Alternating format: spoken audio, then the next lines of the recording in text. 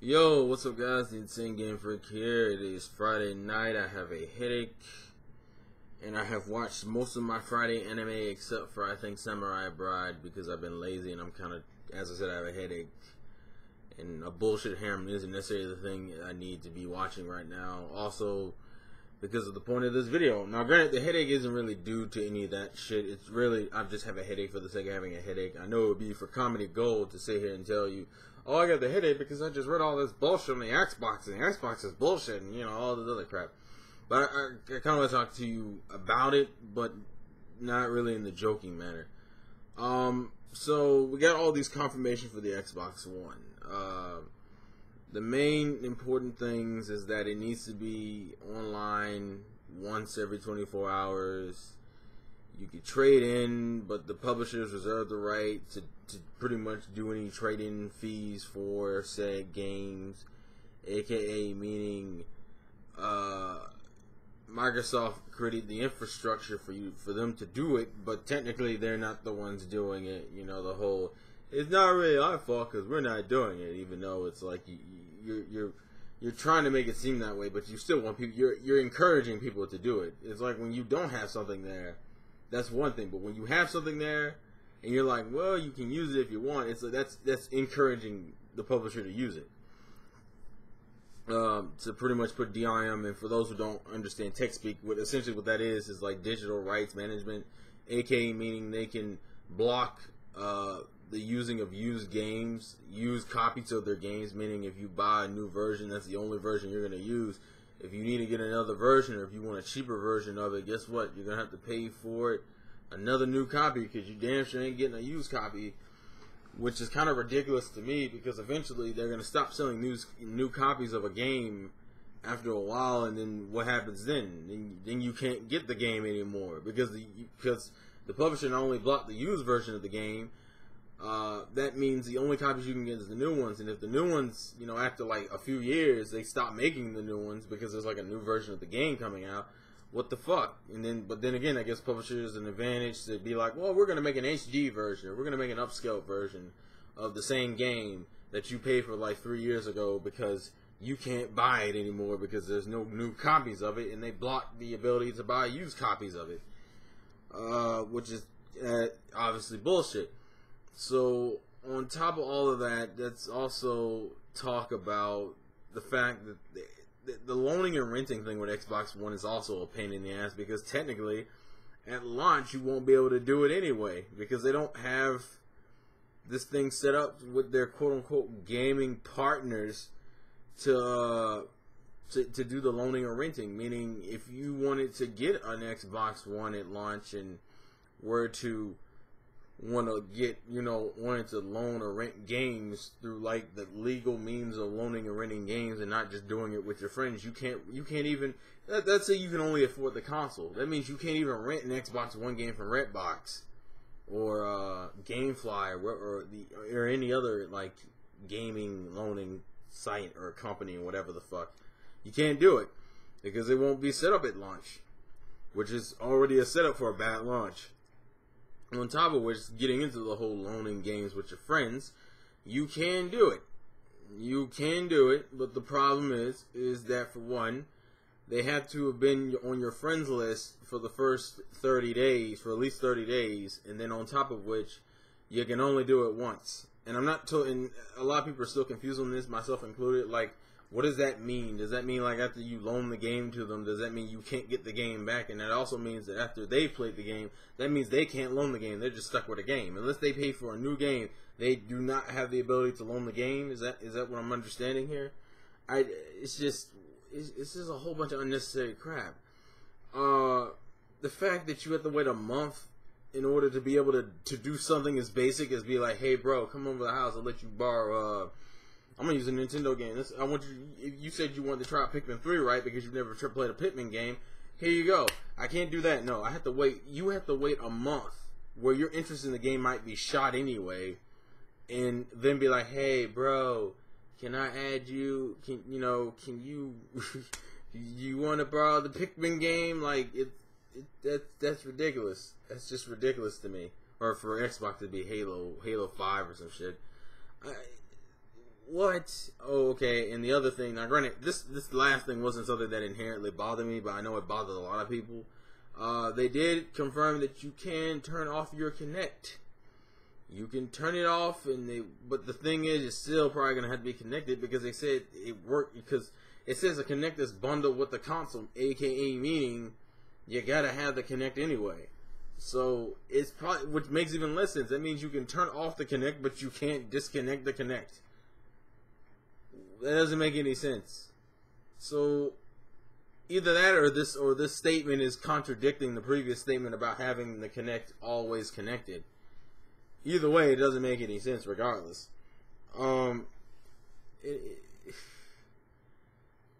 These are just like stupid things that bog down a system for the fuck of bogging down a system. I mean, granted, it does have some, you know, the ability of like, oh, you can install. I mean, let's be perfectly honest. Microsoft, like Xbox One, is more geared towards digital gaming than physical gaming.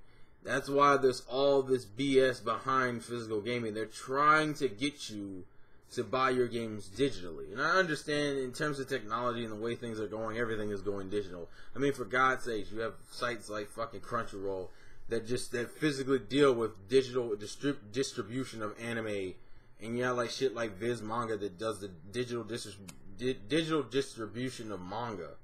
So I understand everything is going digital, but there are ways of easing the person into it, like the fact that you can buy the retail game digitally or you can buy it physically. The Wii U does this. I think you can do this. The PS3 does this. The Xbox 360 does this. That's a way of easing the person into the digital market.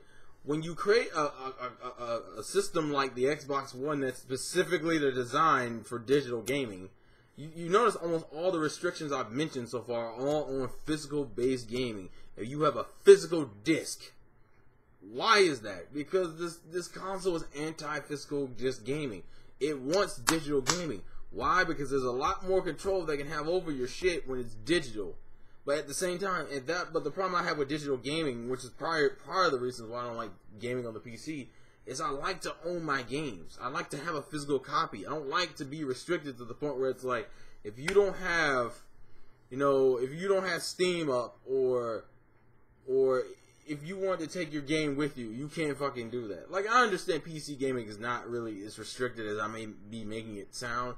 But I grew up with physical copy. It may be some nostalgia bullshit. I'm not going to really lie to you there. But at the same time, it just feels dickish because this is shit they don't have to do. They're doing this because they're trying to get you to strictly buy digitally.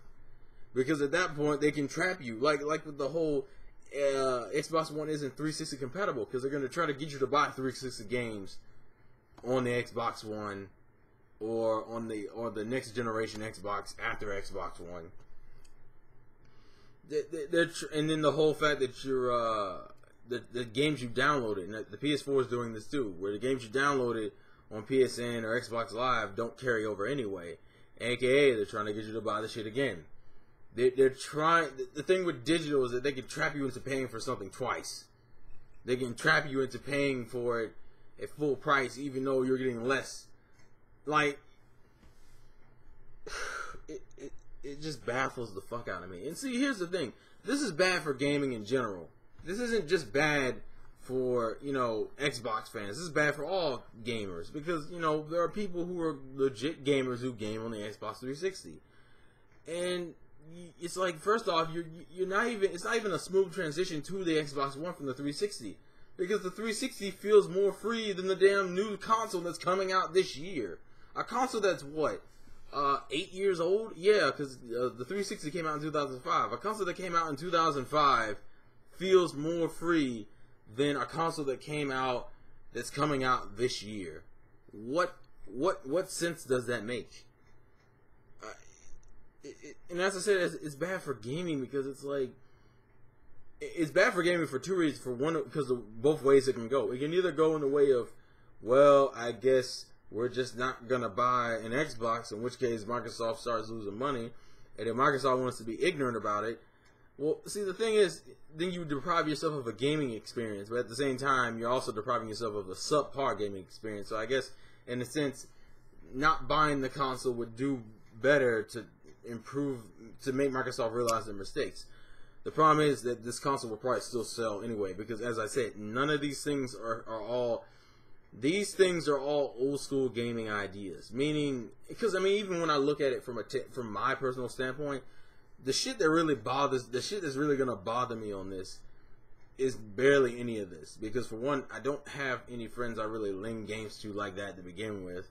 Two, if anyone's gonna be using the fucking console, it's probably only gonna be me anyway. I usually have a constant internet connection anyway, so it's not like, oh no, I can't play my console because like the restriction on the always online thing, or just online, you know, once a day, is not going to affect me. Most of this shit isn't affecting me. It's not going to affect my inherent gaming experience. And that's Microsoft's way of slowly fucking you over. Like, I don't think about this. I thought Xbox Live was fucking the consumer over. But a lot of people kind of justified it with, well, technically it is the best online console experience. But at the same time, it's still not that doesn't justify it. It just makes it less. You just don't feel less as fucked when you pay for it. But it's still, you're still being fucked over. Xbox One is kind of like, we're gonna put a whole bunch of undertone bullshit that won't inherently affect your ability to do things until the situation just randomly occurs. Because none of these situations are things that are going to inherently occur like all the damn time. And even if they are, most parents who buy this shit for their kids, and as much as people don't want to admit it, a lot of Xbox fans are children. As much as you would think it would be more Nintendo, a lot of Xbox fans are kids. It's only going to really affect them in that one instance, and then they're not going to really know what the fuck to do, and you're going to have it's not like the Red Ring of Death where it would affect you inherently, and you'd be like, okay, we got to do something about this. Like, this is the shit that would affect you in certain situations. It's like when a certain standard is met, then it's like, ding, now you're getting fucked in the ass. It's not going to just get you from the get-go, and that's probably why people will probably still buy this fucking console, because if you buy a new game and you don't link your games and you have a consistent internet connection, none of this shit will inherently bother you. Even the Connect shit may not even inherently bother you. The Connect thing is actually the only thing that annoys me. If I have to keep that thing connected and I gotta be a certain distance away and shit, you can see my room right here. My bed is like a few inches away from my TV. It's not even funny. This is not going to work for me if it's that whole distance bullshit I gotta do. So the Connect thing is the only inherent issue for me. But everything else wouldn't really bother me to begin with. But the problem is, to me, is a moral thing. It's like, to me, when you let them do this shit for Xbox Live in the Red Ring of Death, because let's be honest with you, the 360 is literally one of the only consoles that can get away with being a fucking half of the time, over half the time failure rate, and still sell like a fucking beast. The thing outsold the 360, and is, I think right now, is the most sold in terms of last gen consoles.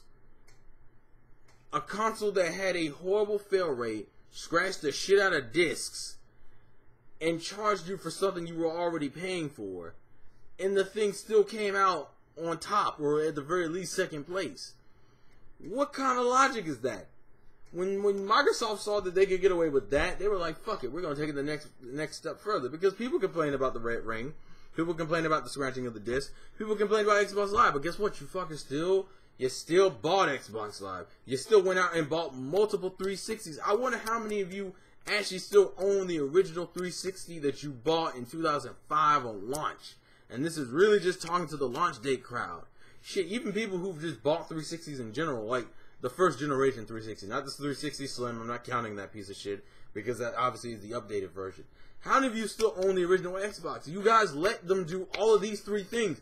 These three things in themselves were bullshit. All three of them were bullshit.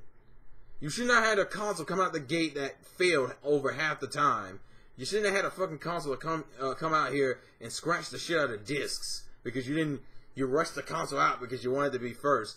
And you shouldn't have had a console come out that fucking charged you for a service that you were already paying for without the Xbox. Especially when the two competitors you didn't have to pay for. You didn't have to pay for the Wii Internet. and you didn't have to pay for the PSN. PSN was smart. They were like, we're going to give you a good version and a better version. You want to pay for the better version, you can, but we're not going to take away your ability to just use the free version. When you let a company get away with that much, and they don't, those are significant things. When you go into the next generation, they're like, well, fuck, we got away with these 3 things, and these were pretty offensive. Fuck it, we can probably do this. And guess what? They're going to get away with it again. Because either the consumer is stupid, the consumer does not. It's the same thing. It's the same thing with the anime and manga industry. It's all about self-gratifications. Humans nowadays, we are selfish motherfucking creatures. If we can get shit quick and now, we will. That's how we work. We don't give a fuck about anything else. It's like, what about the industry? Fuck the industry. If I can get my game now, then fuck everybody else. And you do that shit, and then the company just like, well, fuck it. They don't seem to give a fuck, so we're going to keep doing it. When you don't tell the industry that there's something wrong, they don't fucking think anything's wrong. And the way they're reacting to this whole PR bullshit is that most of this shit will probably stay. And most of you won't even care. Most of you won't even care. People will say it's bullshit. People will say it's stupid. You'll do the same thing you did with the 360. And guess what? You will buy, if the console has that same failure rate problem, you'll buy the fucking thing again. You'll do it again. Because you fuckers are, because that's how the consumer is nowadays. We don't give a fuck about industries or any other companies. All the fuck we seem to care about is whether we can play the new Halo, the new fucking Jack and Daxter. No, that's bullshit. We know they're not doing that. The new Uncharted game, or the new God of War game, or the new fucking Super Mario game, or the Super Metroid game. That's all the fuck we care about. Industry shit is like the last thing in our minds. And these things, and all these little issues with the damn Xbox One are inherently bad things. But guess what? They don't affect you if you buy a new copy of a game and you don't loan it. Actually, the loaning shit only affects your friend. It doesn't really piss you off because it's like, well, fuck, I already paid for the game. Unless you're the one borrowing the game, that's the only time it's going to bug you. The only thing out of this entire thing that may come out to be a pain in the ass is the publisher shit. But considering that companies like Capcom and EA can fuck over the consumer real easily, like Capcom did almost all of last year and EA did, and motherfuckers still pay for it, that's not making me think that this shit won't go exactly the same way. It's bad. It's just fucking horrible. But it'll go the same way. And granted, I didn't buy the 360 because I thought half that shit was bullshit. Why the fuck would I pay for a console that charges me for internet when I'm already paying for internet? Fucking scratches my discs. So even if I wanted to watch movies on the damn thing, I have scratched discs. And for me, I work at a library, so I can just rent discs from the library. What I'm gonna do? Return a rent disc with scratches on it? The fuck is that? And also the fact that the console breaks down half the time.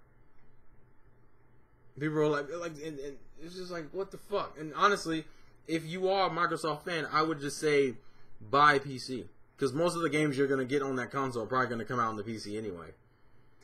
I mean, most of the games you get now come out on the PC. So what the fuck does it really matter? I would just say buy a PC. I would say create your own gaming PC. I bet you $5. Not $5. I always do that. I'm like, that's always a tendency of mine. But I promise you, I bet you this will be the generation a lot of motherfuckers cross over the PC gaming. I don't have a reason to because I never was interested in the Microsoft consoles to begin with. None of them. And at least with the first Xbox, the original Xbox, I had a reason to be interested. 360, no. And Xbox One, hell fucking no. I wouldn't buy this thing on a moral stance even if I gave a shit about the franchises. But the fact that I don't give a shit about the franchises and all this extra bullshit, fuck you. Fuck. How the fuck was this supposed to bring in new customers? Just saying. And I guess I will say one thing about the secondhand gaming. You know, a lot of people end up getting into, you decrease the amount of people getting introduced to your franchises when you restrict used games. I'll give you an example. I got into Kingdom Hearts through used games. I did not own the original Kingdom Hearts, nor did I own Chain of Memories originally, not the GBA version anyway. My friend Kenny, my best friend Kenny, shout out to you, Kenny. You better, I don't know, you might be watching this. Fuck it. let me borrow the first Kingdom Hearts, which I blew through, and then let me borrow Chain of Memories, which I got around like halfway through. And it was my introduction to those two series in that game, especially since Xbox coming out with all these new franchises. It was because of those introductions to those games that I ended up buying Kingdom Hearts 2 on day one. I also bought Chain of Memories re-release on the PS2. And I plan to get the remix game. What was it? Kingdom Hearts 1.5 HD remix. And I plan to get Dream Drop Distance. Sony gained the fucking Kingdom Hearts fan. You got money from me from, as of right now, probably like 2 damn games. Because 2 games borderlining on 3 and 4. And that was from used games. That wasn't because I went out of my way and bought. So when you hear a friend's recommendation, you're more likely to get into the game. And if it's a new series that will probably have at least 1 or more sequels after it, you create a new generation of customers with used games. So to me, to do this, the used game thing anyway, is just a dick move. But it's just, we're gonna see how the PS4 rolls. But if the PS4 is on the same bullshit, then I'm probably what I have to do is hope that within a year's time, after the releases of these consoles, they change shit. Probably like 2 years. Probably like the same thing with the PS3, where I waited until 2010 to get one, even though the bitch came out in like 2006, and it took me 4 years to buy the console. I might end up waiting another 4 years, or while I'm playing my Wii U, just start getting in the PC gaming, because if the Xbox is going to be about all this online bullshit anyway, why don't I at least get a better thing? Why don't I just get a better gaming console, quote unquote, because it's a PC? And yeah, I'm spending a little bit more money, but at least I'm getting a better quality product, and I know exactly what I'm getting into, and I know what the fuck I'm dealing with, instead of jumping into a console game that's trying to pretend like it's a PC. That's the one thing I hate about new generation gaming. They feel like you need to play. You know, you can appeal to the customer is to pretend like you're a PC. If I wanted a fucking PC, I would have went out and either bought or made my own fucking PC. I go to console gaming because I like console gaming.